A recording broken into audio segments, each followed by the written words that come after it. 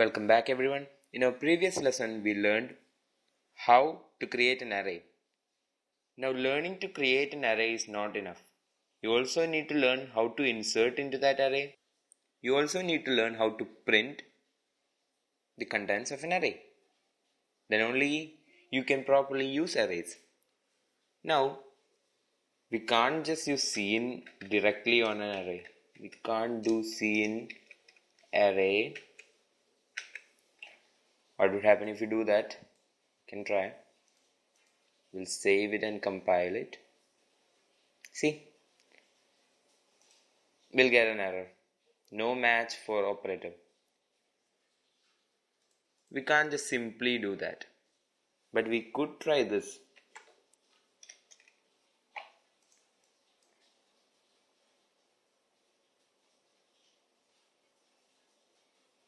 See, by providing the index, you may initialize an array.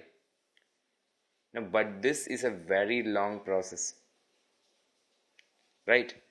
Like this cin, like this you will have to initialize 50 elements. No, 51 elements. How can you make it easy? That is where our loop concept comes into use. Alright. So, if we use a for loop of integer size equal to 0, size less than 50, and size plus plus.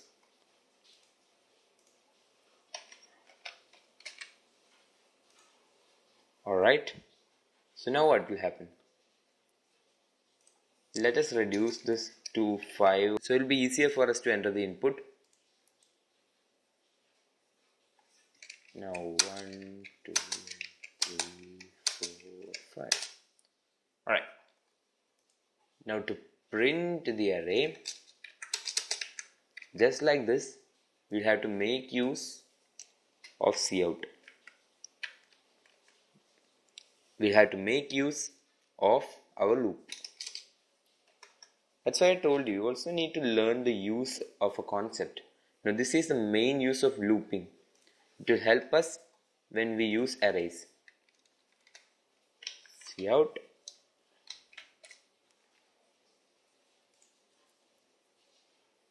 Alright.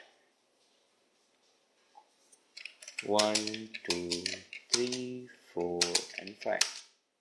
And this is what our array will look like. Now, if you want it to look better, you could also add a space. In this way, see, this is what our array will look like. 1, 2, 3, 4 and 5. So now we learned how to insert into an array and how to print an array. If you want to individually print a specific element of an array, you can use the cout with the array name and the needed index. But if you want to print the entire array, you will have to use a loop, or else you will have to write each line of code by your own. Now by using a loop, you can save a lot of your time and reduce the code size. Now that is how to receive input into an array and also to print the contents of an array. Now we will learn how to search in an array. That's very interesting. Let us see that in our next lecture. See you there. Thank you.